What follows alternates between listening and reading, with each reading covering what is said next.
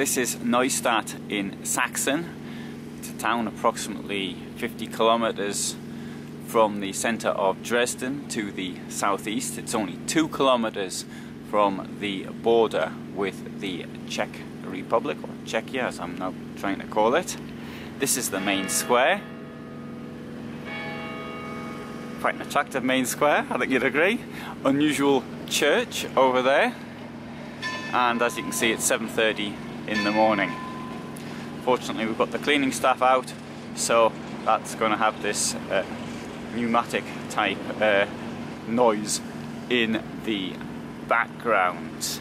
Now, this place has got very much a feeling of East Germany about it still, and that's despite the fact that DDR ceased to exist 30 years ago. You can see it in the way the houses look still, and I think there's the general appearance.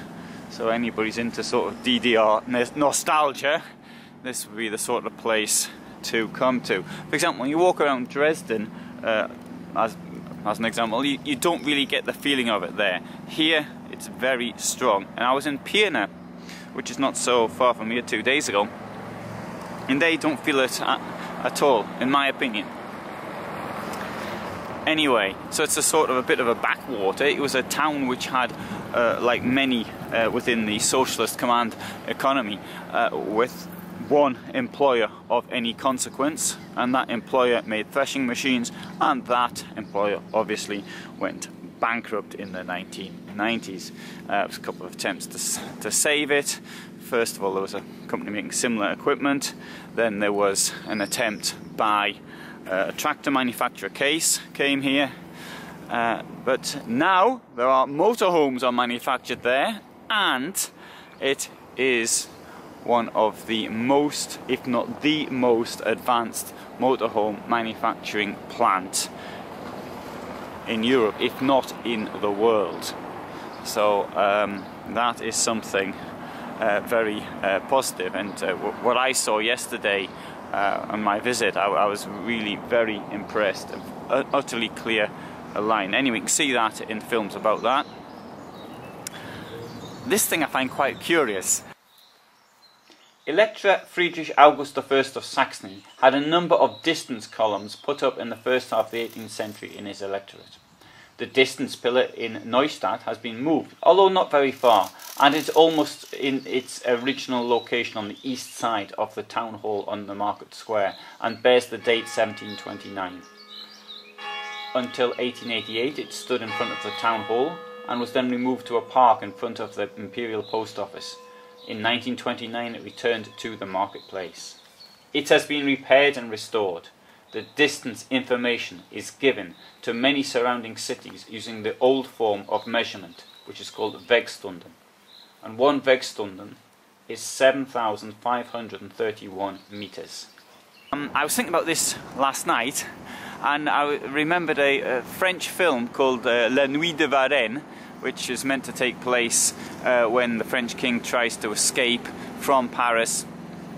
Okay, it's the end of the 18th century. It's more than 60 years after this was put up, but it sort of reminded me of the way the stagecoaches then ran.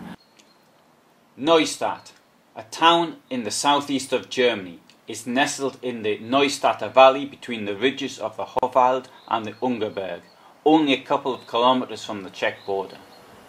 The valley lies between the Lusatian Highlands and the Elbe Sandstone Mountains, and is known for the spring snowflakes that grow here. Neustadt was first mentioned in 1333 in connection with gold mining. The founders of the town were miners. Gold has never been found here despite numerous attempts to find it. Nonetheless, the town continued to grow as it was an important crossroads of 2 trade routes. The salt road from Halle in Saale to Prague, and the pilgrim road from Bautzen to the Bohemian pilgrimage town of Mariaschein, which is today called Bohosudov.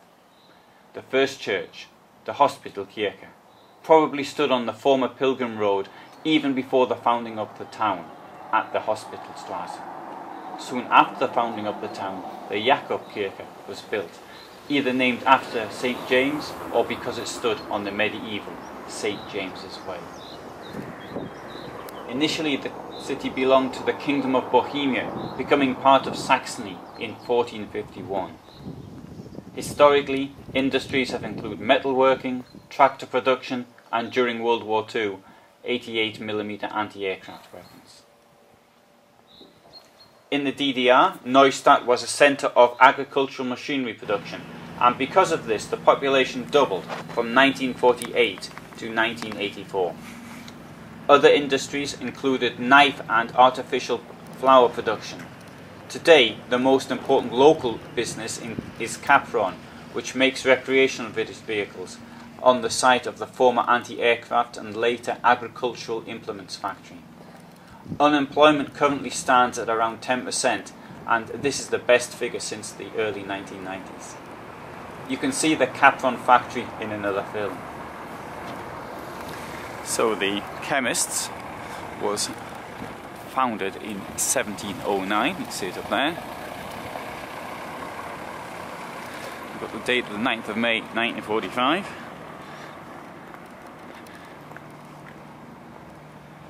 Oh, it was burnt down. And on the 9th of May 1781, Dr. Friedrich Adolf August Struve was born.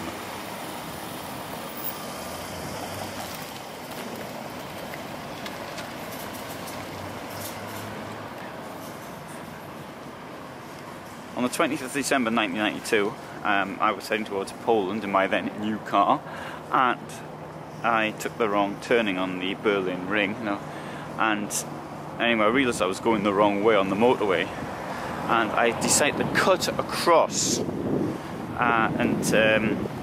this was the area north of Berlin. And then I was really what I saw I thought was fascinating. I thought it was a sign of the old DDR, and I'm promising myself since then, the last 26 years, to do actually a tour around. But having said it's got a DDR feeling to it, at the same time it's not as it was then. I had friends in Spain who were somewhat left-leaning towards, sympathetic towards communism. I said to them at the time, well, why don't we just go together? And so, what with me being the other way inclined, sort of extremely anti-communist. This is the town hall, which was built in 1674, rebuilt in 19th and 20th centuries.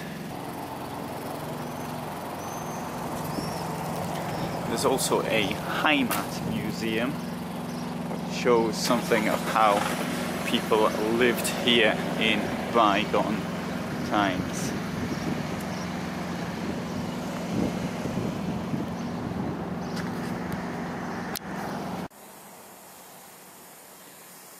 The bike tracks here are very well marked, although it's a little bit tough here for cyclists.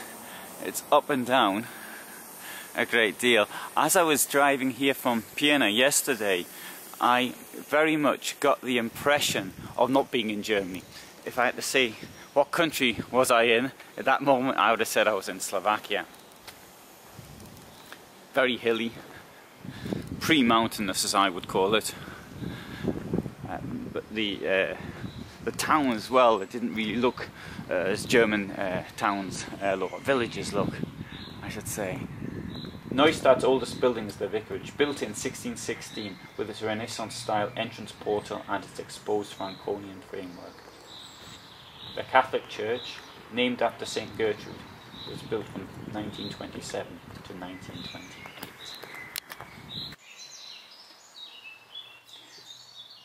The tallest building in Neustadt is the tower of the neo-Gothic-style Protestant St. Jakob's Church.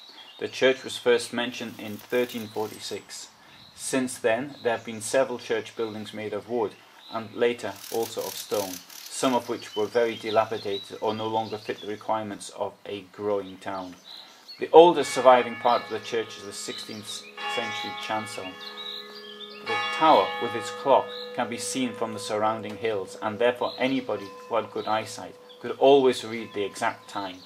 even at a time when people did not own their own wristwatch or have a mobile phone as things are now. In addition to church services, numerous concerts are held in the church.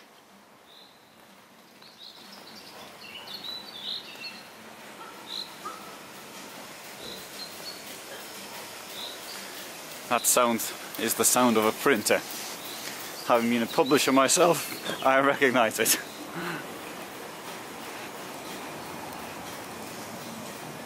So the church originally dates back 1346, but rebuilt in neo-Gothical style in 1883 to 1884. At the beginning of May 1945, some of Neustadt's inhabitants decided to hand over their town, which had no regular troops, to the advancing Red Army and Second Polish Army. The capitulation was offered by hoisting white flags. Nonetheless, a die-hard Hitler Youth leader thought differently. He had entrenched himself in the school with some Hitler Youth boys and opened fire on the approaching Soviet and Polish armies. Fire was met with fire, including heavy weapons, which damaged a great deal of the town and caused massive conflagrations.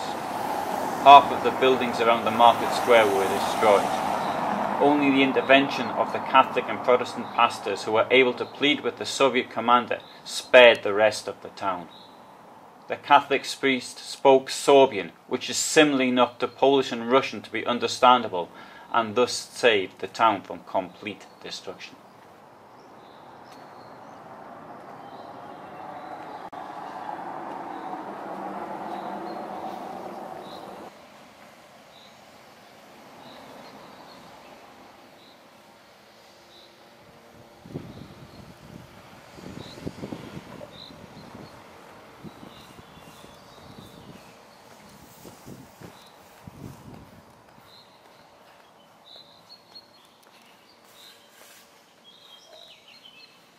Church bell over there.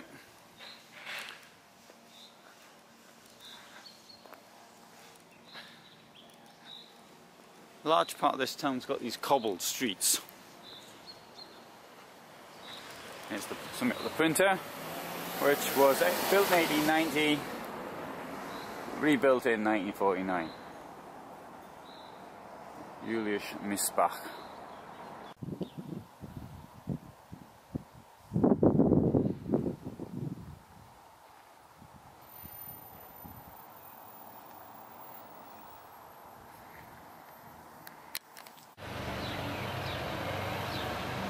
This is a guest house, clearly been here for, I would have thought, a couple of 100 years, something like that. Well, the roof is new. An old name. Just don't quite understand what it means. Fuchs, fox, bow, construction.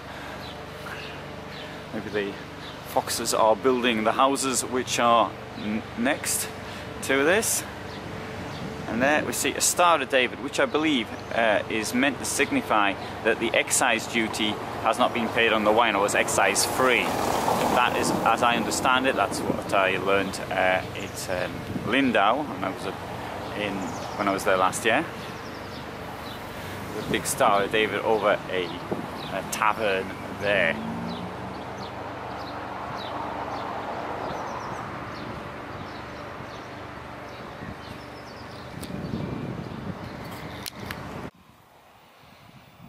Just still got streets named after Karl Marx and Rosa Luxemburg.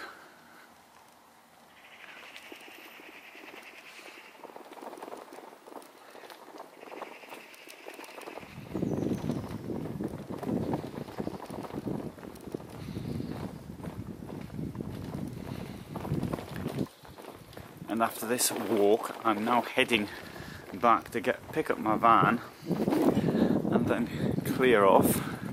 The reason for which is I've been set up with an appointment at the national park, and I'm on my way there now. Unfortunately, my internet isn't working, and I had to stand in front of the bank to get a message.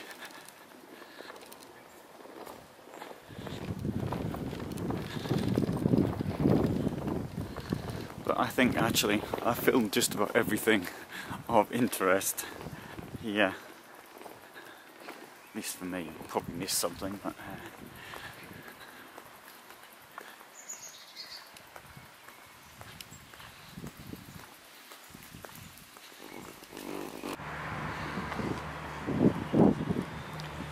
so now I'm back to where I left my van.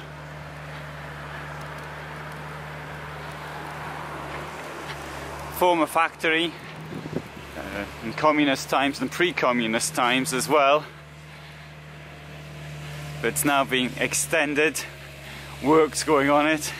Here you have the car park being extended, but also the factory itself is being extended.